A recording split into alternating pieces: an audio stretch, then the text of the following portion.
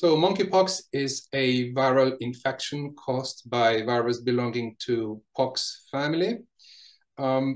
Traditionally, we see this infection in Western and Central Africa, where the virus is spread from infected animals, but in Western countries, the majority of spreads are through the infected individuals and other routes.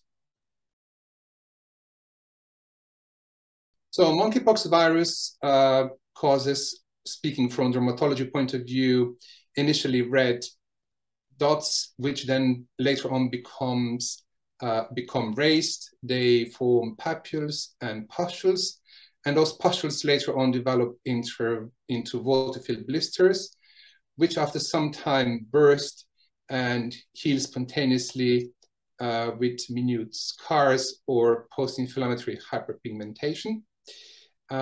Patients are usually, the symptoms usually precede the skin manifestation, which includes fever, feeling malaise, muscle aches, increased glands, sore throat, and then a few days later, rash appears. It usually starts on the face and then spreads toward the limbs and trunk in later stages. So chickenpox and monkeypox are two different infections caused by two different viruses.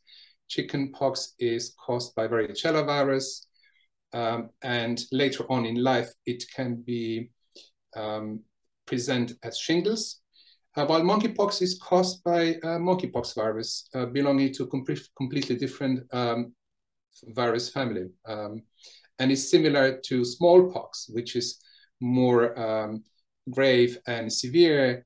So monkeypox is a milder version of the smallpox. So majority of spread monkeypox virus in Western countries is through infected individuals. So that's the one way. Second way is through sneeze or cough droplets, which may fall on subjects then touched by individuals who can cause the virus through this route. Or third way is through direct spread from sneeze and cough droplets. So three major ways. While in Western and Central Africa, where virus is endemic, the major route of spread is through infected animals. And we don't see this in current epidemics in Western countries. There is a vaccine for monkeypox. It's similar to smallpox vaccine, although availability is still limited because it's fairly new infection in Western countries. But yes, there is a vaccine. So monkeypox usually does not cause serious problems to infected individuals. It may last as long as 3 to 4 weeks until scabs peel off. And during that time, individuals are infected, and it's recommended them to self-isolate in case if they catch the virus. But we do treat patients symptomatically, which means we don't have specific treatment, but we would treat symptoms. If patients have fever, or if patients have blisters, we would then prescribe certain medications to ease their discomfort.